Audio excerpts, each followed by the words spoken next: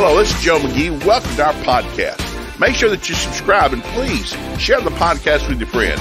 That is the number one way you can help us reaching people with God's love and healing. We love you guys. Hope you enjoy the podcast. Hey, everybody. Through the Bible with Joe McGee. We're going from Genesis to Revelation in chronological order. And it's really fascinating what we're learning. Some fascinating thoughts. We're picking up Leviticus chapter 21. I'm going to back up chapter 20 and pick up some things, but we're talking about instructions for the priest. You know, the ones that are supposed to lead the worship and the sacrifice. And God was very detailed. Right before we get to that, though, we're talking about punishments for disobedience.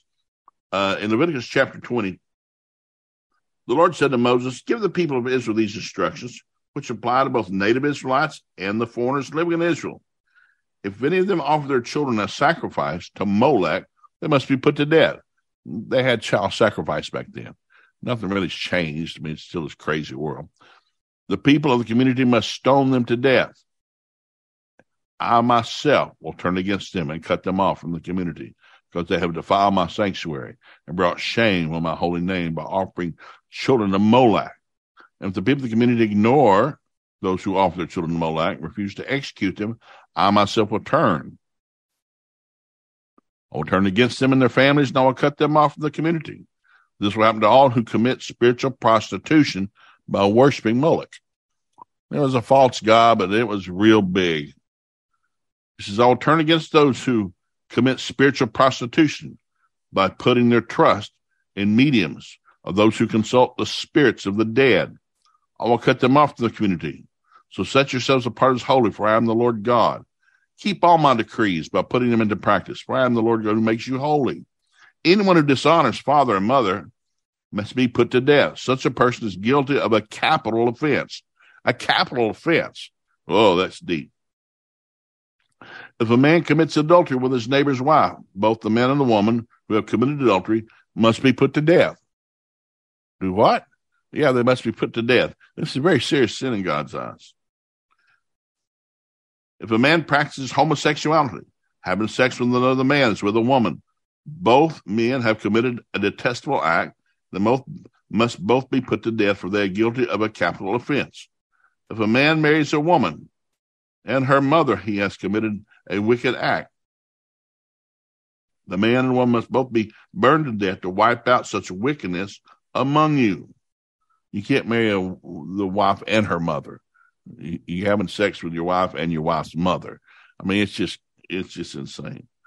"If a woman presents herself to a male animal to have intercourse with it, she and the animal must both be put to death. He must kill both, for they are guilty of a capital offense. "If a man marries his sister, the daughter of either his father or mother, and they have sexual relations, it is a shameful disgrace. It must be publicly cut off from the community. Since the man has violated his sister, he must be punished for his sin. If a man has sexual relations with a woman during menstrual cycle, he must then be cut off from the community, for they have exposed the source of their blood flow. Do not have sexual relationships with your aunt or your mother's sister or your father's sister. For this would dishonor a close relative. Both parties are guilty and will be punished for their sin. If a man has sex with his uncle's wife, he has violated his uncle. Both the man and the woman will be punished for their sin, and they will die. They'll both die childless. If a man marries his brother's wife, it is an act of impurity. He has violated his brother. The guilty couple will remain childless. You must keep all my decrees and regulations by putting them into practice. Otherwise, the land which I'm bringing you to for your new home will vomit you out. Do not live according to the customs of the people I'm driving out before you. It is because they do these shameful things that I detest them. But I have promised you, you will possess the land, because I will give it to you as your possession, a land flowing with milk and honey, because I am the Lord your God who has set you apart from other people. You must therefore make a distinction between ceremonially clean and unclean animals, between clean and unclean birds. You must not defile yourselves by eating any unclean animal or bird or creature that scurries along the ground, for I have identified them as unclean for you. You must be holy, because I, the Lord, am holy. I have set you apart from other people to be my very own. Men and women living among you who act as mediums and consult spirits of the dead must be put to death by stoning. They are guilty of a capital offense. Well, is that plain enough? God's not into mediums and psychics. It's not good.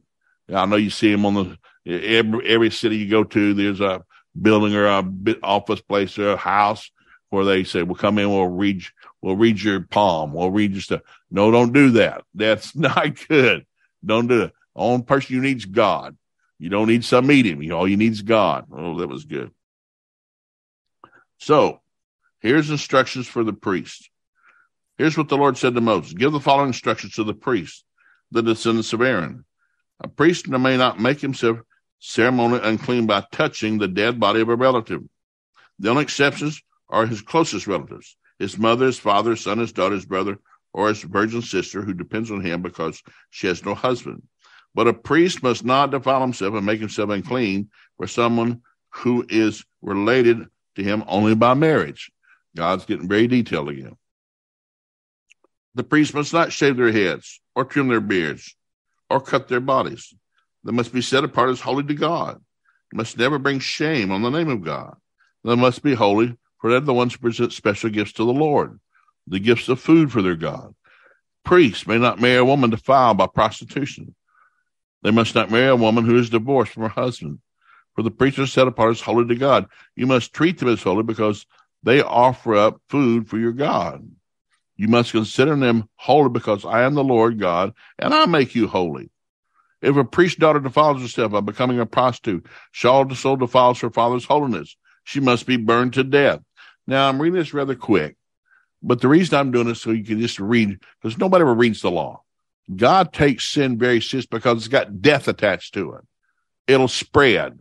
It spreads like wildfire. He won't tolerate it. He's trying to preserve a people, bless a people, love a people. Gonna live in houses you didn't build, eat from vineyards you didn't build. He's trying to find something to bless, so the world will look at what made you so lucky? There's no such thing as luck. I'm a child of God, and God's blessed me. The high priest may marry only a virgin. He may not marry a widow or a woman who is divorced or a woman who has defiled herself by prostitution. She must be a virgin from his own clan, so that he will not dishonor the descendants among the clan. For I am the Lord who makes him holy. Verse 16. Then the Lord said to Moses, give the following instructions to Aaron.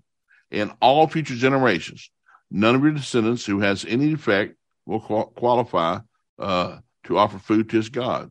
No one has a defect, qualifies, whether she's blind, lame, disfigured, disformed, or has a broken foot or arm, or a hunchback, or dwarf, or a defective eye, skin, scabs, damaged testicles.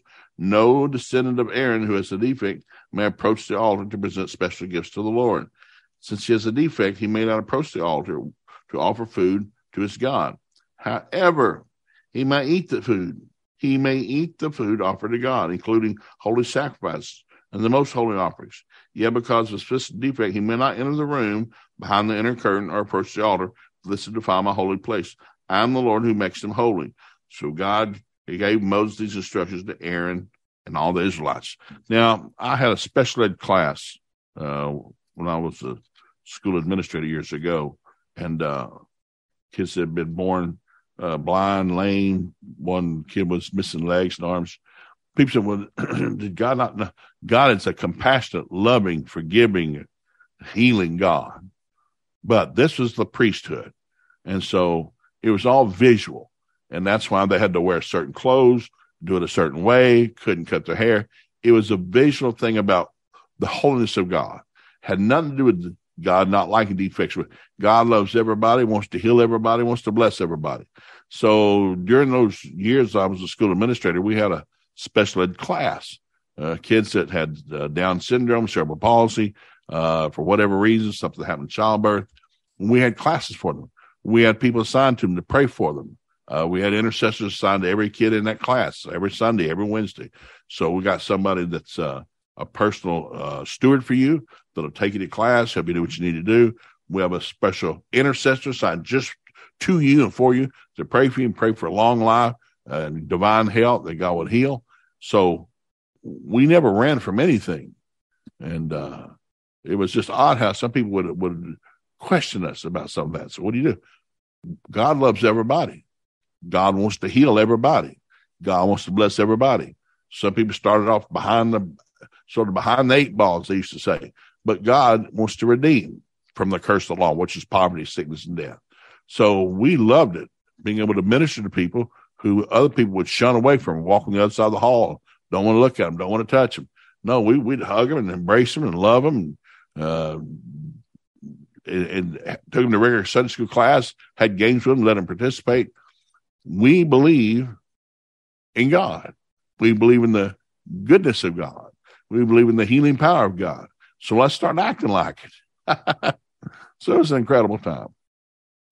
So that's a lot of great instruction of how God viewed the different things. So what you learn is that God is a loving, forgiving, healing God, but there's certain things you had to do to approach God. Now, this is Old Covenant. When the New Covenant came, everything changed. The Old Covenant wasn't bad. God had to start with the Old Covenant. People needed to know, what did God like, not like? Oh, let's do for me and not do against me. So we need to know what God said. So we're going to pick up somewhere next week with the festivals. It's going to be very fascinating. So you tune in. So thanks for listening today. God bless you guys. Be sure to join us Monday, Wednesday, and Friday to hear more of what God can do in your life. He's got a great future for you and your family. We're here to help you get there. Please make sure you visit Joe McGee Ministries on Facebook, YouTube, and Instagram. There you find all of our Friday funny videos and other encouraging resources for you and your family. While you're at it, be sure to visit joemcgee.com. We have all sorts of materials, books, DVDs, you name it. All there to help you, your marriage, and your family succeed.